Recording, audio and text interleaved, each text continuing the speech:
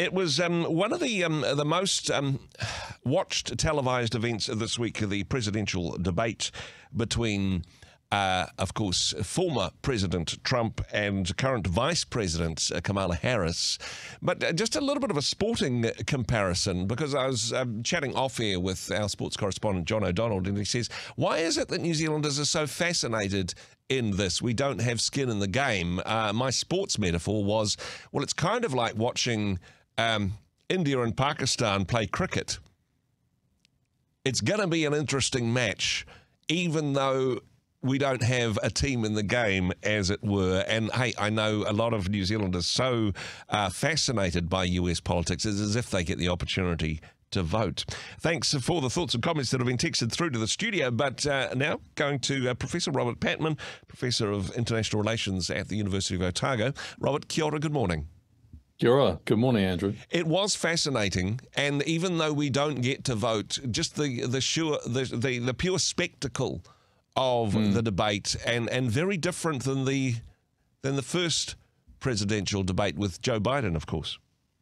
Well, I don't think the contrast could have been greater. Kamala Harris took the initiative right at the outset, strode across the podium, shook hands vigorously with Donald Trump and said, let's have a good debate. Yep. Indicating that she was going to try to, where she could, dominate the space. And I thought that set a pattern. She was determined to keep Mr. Trump off balance. And I think from an early stage, many of her observations were characterized by calculated barbs, which Mr. Trump, he more than took the bait. He bit on it vigorously. And I think he was, as American political pundits like to say, off message as a result for much of his answers. Of course, President Trump has done this many times beforehand. In some ways, he's the more seasoned player. The first presidential debate for Kamala Harris, although, of course, a background in law, so certainly used to taking it to her opponent in that regard. But in terms of the outcome, is it clear? I mean, different people have different opinions on it. It's certainly perhaps not as cut and dried as the last presidential debate, but people with specific political views already locked in are claiming different results from this debate. What's your thoughts? Well, I think that Kamala Harris definitely had the edge, and I thought the two closing statements summarised that. Mr. Trump spent much of his closing vision statement responding to what he'd heard and denying some of the charges. Kamala Harris set out what she, I thought, basically, to summarize, I think Kamala Harris had a strategy. She prepared well. She showed her composure. She, I think, was very calculated in her gestures, but it was effective. She came across as someone who wasn't intimidated by Mr. Trump and seemed to enjoy the occasion. And it's what I think his base, Mr. Trump's base, will see nothing in that debate to make them desert Mr. Trump. And so I think we must be absolutely clear about that. And he's got quite a substantial base of support in the US. I think the crucial question, Andrew, is whether the uncommitted American voters, the ones who switch between Republicans and Democrats, how they viewed that contest. And I don't think Mr. Trump really set out a clear vision to win them over. But, it's still plenty of time to go. I mean, we're still a couple of months out from the election. Exactly. So this is just a snapshot in time. It's a bit disappointing they're not going to have a follow-up, by all account. Now, is this the sort of thing that does move the needle, in your opinion? As you say, there's people who are already locked down on who their vote is, but for the undecided voter, is this the sort of thing that makes a difference? Because looking at the debate from my point of view, there was not a lot of policy There was not a lot of, No. hey, here's some concrete plans. Yes, some from Kamala saying, hey, we're going to give this tax rebate, or, you know, the average US citizen, the middle class, are going to be slightly better off because of these policies, but not a lot of substance, and probably more name calling than substance. True, but on the issues like Ukraine, Yeah. I think there was some confirmation of prior positions in the debate. And on Mr. Trump resisted a question which was asked several times by one of the moderators. Do you want Ukraine to win and prevail against the invasion of Ukraine by Russia? And Mr. Trump said no. He didn't say no. He didn't answer the question. Yeah. He basically said, I want peace. And I think the peace in question Mr. Putin wants is Eastern Ukraine. Yeah. So Mr. Trump said that he'll facilitate peace within 24 hours, even before he becomes president. But before he formally takes up the position in the White House, he anticipates he can do a deal with 24 hours. Of course, this is a reference to Mr. Trump's negotiating skills, which he's not modest about, but he believes that he can settle the whole deal in 24 hours. I'm very skeptical about that, because I think it will be delusional to think that Mr. Zelensky can cede 20% of his country to the Russians and survive politically at home. Yeah. And I think he's got no intention of doing that.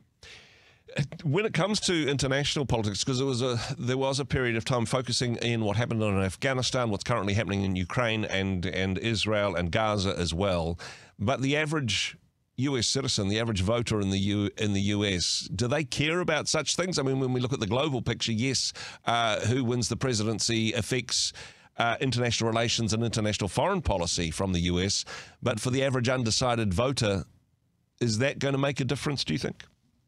I think you're absolutely right. I think the priorities for most American voters, the bread and butter stuff, will be the economy. Yeah. And however, I do think foreign policy has ratcheted up in terms of importance compared with other presidential elections. And the reason is because there is no consensus on the Ukraine situation. Many Americans seem to be deeply polarized, either firmly in support of Zelensky and saying we can't take a step back, and draw parallels with the West selling out to Britain and France when they effectively gave up Czechoslovakia to Nazi Germany in 1938. Yeah. People making those sort of parallels. On the other hand, those like Mr. Trump saying, look, this is a waste of American taxpayers' money. I can get a deal with Putin. While it's not spoken, essentially there'll be a land for peace deal. Yeah. So that I think that is, Mr. Trump's position is a departure from previous American foreign policy on the Ukraine, and I think it will be a subject of some discussion. I don't think it'll be a top-ranking issue. Another issue, though, Andrew, which is possibly even more potent in American politics, is Gaza. Yeah, with a lot of disaffected young people, and this, the Democrats probably have a bit to do to convince those young people, and also some of the, I think about 55 members of the Democratic Party itself, who are not happy with Biden's policy towards Gaza. So I thought that Kamala Harris didn't really, it was interesting, as she basically indicated there will be a difference of emphasis without actually indicating there will be a substantive change in policy. This is the challenge for the incumbent. Although we have a change of candidate, it's still the same regime. A lot of the problems that the country faces and a lot of the problems we're dealing with internationally, they have all happened under the Democrat watch, as it were. Yes. The problems that America now faces are problems that that have happened in the last few years. When it comes down to, I suppose, the average American, it's economic stupid. I mean, to use that famous quote again, promising a more prosperous America for particularly the undecided voter. Is it going to swing on that? I think economics is going to loom very large, and both sides seem to live in parallel universes when it comes to the economy, because the Biden administration is very proud of its economic record, whereas according to Mr. Trump, it's the worst economy he can recall. Yeah. And both cite figures to back their cases up. I think the Biden administration did inherit a pretty tough situation economically. Mr. Trump did very well until the first year of COVID. Yeah. And that the economy was rocked by that in 2020. Mm-hmm. But one thing, unemployment's come down under Mr. Biden, but inflation has come down, but maybe not quickly enough to affect many Americans. There's a widespread complaint in American families, but particularly young families, that the cost of living has gone through the roof. Many people complain about food and grocery bills being up by 20% compared with when Mr. Biden came in. So it looks like it's going to be a neck and neck race. Yeah. I mean, and I'm not sure the debate's going to change that. I do think, though, coming back to our earlier discussion, that crucial constituency which both sides are keen to win over is Middle America, particularly those Middle Americans who are uncommitted and switch. And because they're going to be 10 or 15% of the vote, there comes a point where both sides have to move beyond their base to win this election. The other big issue, I think, is immigration policy, and this is there's no shades of grey in some ways on this one, and whether or not there is enough people in that undecided voter who have a sympathy or an empathy towards recent immigrants to the United States, or for those who fear that there's wave after wave of immigrants taking all our jobs, eating our cats and dogs, as President Trump hilariously said.